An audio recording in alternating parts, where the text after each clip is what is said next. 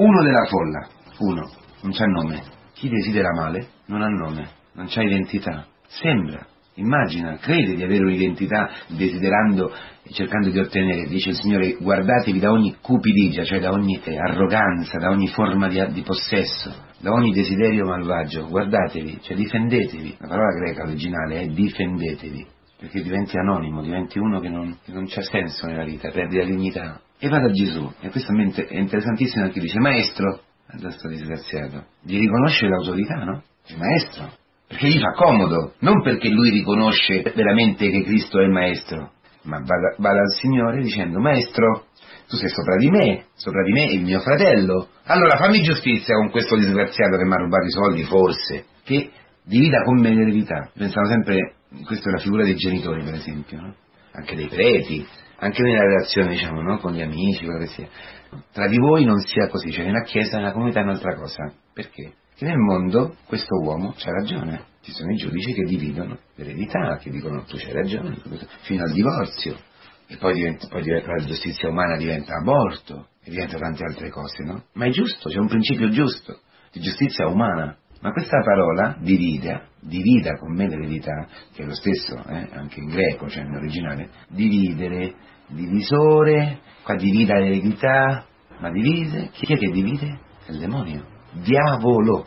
La parola diavolo vuol dire divisore, diabolos, in greco. È colui che ha diviso l'uomo da Dio e ha diviso l'uomo dall'uomo. Nel momento in cui si sono divisi da Dio, si sono divisi anche tra Adamo ed Eva. Per cui, lei è stata colpa sua, e poi guarda un po', Caino e Abele.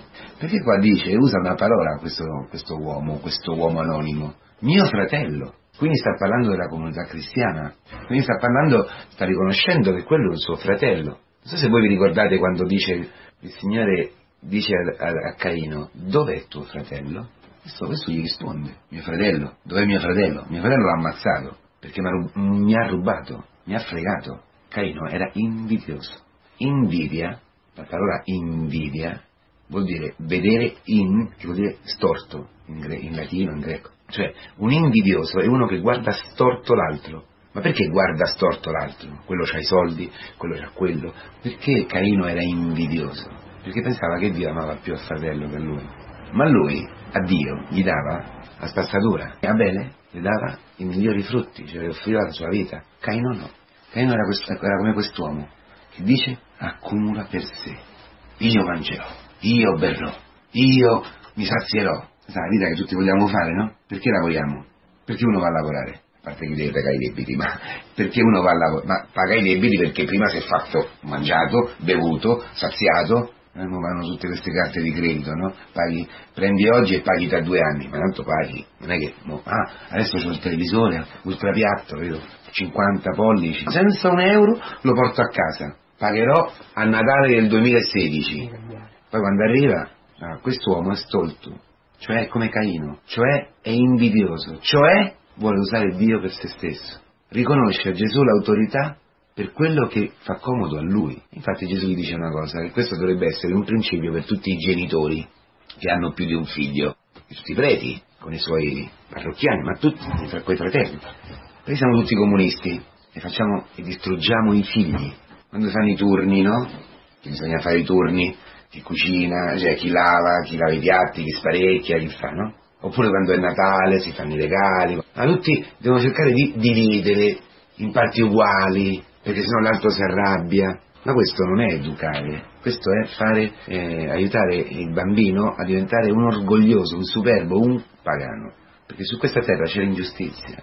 Un padre che vuole bene a suo figlio non gli fa la giustizia, risponde a suo figlio come Gesù risponde a noi, a quest'uomo che vogliamo sempre giustizia. Chi mi ha costituito giudice? Perché? Perché c'è un'altra giustizia, la croce. Fra di voi questa è la giustizia. Che cosa? Prendere i peccati dell'altro, non dividere, unire. La croce ha unito. Se io ricevo giustizia e mi faccio dividere la eredità da mio fratello, sicuramente io avrò i miei soldi, ma avrò perso il mio fratello. Cosa è più importante? Più importante i soldi o più importante il mio fratello? È più importante la mia giustizia o l'amore e la unità e la comunione con mio fratello?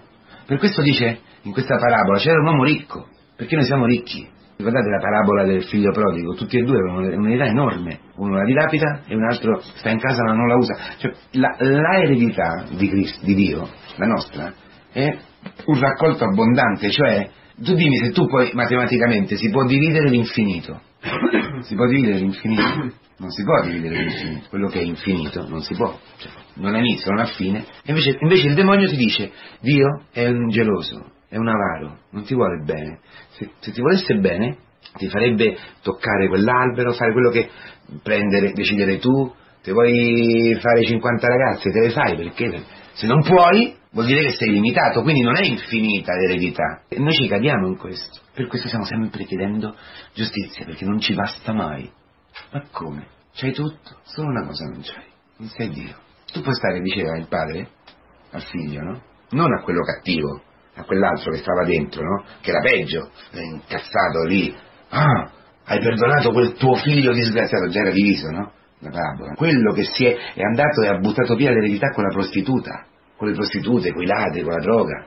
Quello l'hai perdonato, e a me che? Gli dice il padre: tu, è tutto tuo. Perché non mi hai chiesto un capretto per fare festa con gli amici? Chi ti ha detto che io sono cattivo? Allora, fratelli, coraggio, perché il Signore ci dice oggi: c'è un'altra giustizia. Quando vai al lavoro, in qualunque cosa fai, nella scuola, nel rapporto con i fratelli, con gli amici, con tutti, apparirà l'ingiustizia, perché siamo sulla terra c'è l'ingiustizia, perché il mondo si è separato da Dio. Se io voglio la giustizia umana, sono uno stolto, dice, stolto, morirai stanotte, e tutta la giustizia che hai avuto, tutti i soldi, i granai, io, di chi sarà? Come dicevo prima, no? Hai ottenuto giustizia, sì, e tuo fratello? Hai ottenuto giustizia. Io sto male, io non ho i soldi, io non faccio il terzo figlio, io non perdono, io non... fai questo, io non obbedisco.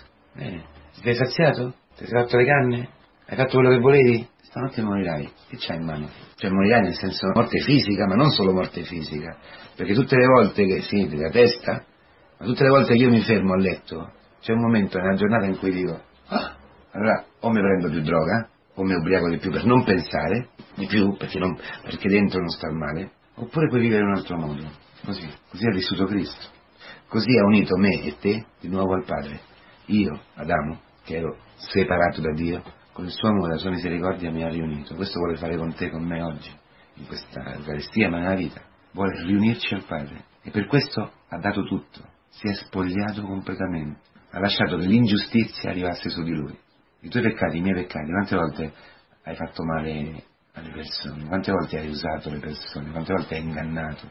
Quante volte abbiamo fatto male alle ragazze, agli amici, ai genitori? E lui che cosa ha fatto? Perché oggi siamo qui in questa messa, tutti e tre? Non dovremmo stare qua. Se lui avesse detto, fosse stato veramente il maestro che fa giustizia come voleva questo, noi dovremmo stare in galera, anzi dovremmo essere morti. E invece stiamo qua a una messa. Questa è la giustizia di Dio. Questo è quello che ha fatto Cristo, è quello che fa di noi, e questo è quello che ci insegna piano piano a fare nella nostra vita. Vuoi essere veramente felice? Arricchisci davanti a Dio. Se un genitore al figlio, invece di dire: sì, hai ragione, tuo fratello non ha lavato i piatti, mo li deve lavare, dice tuo figlio: non ha lavato i piatti, conquista tuo fratello a Gesù Cristo, lavali tu. Ma è ingiusto, certo, è un disgraziato, non fa mai niente, esatto, fallo tu. Arricchirai davanti a Dio, cioè prenderai questo tuo fratello, il suo peccato, e lo porterai davanti a Cristo, e conquisterai, guadagnerai un tesoro, Cristo, è il fratello. Se no, perderai tuo fratello e la vita. Vuoi vivere sapientemente?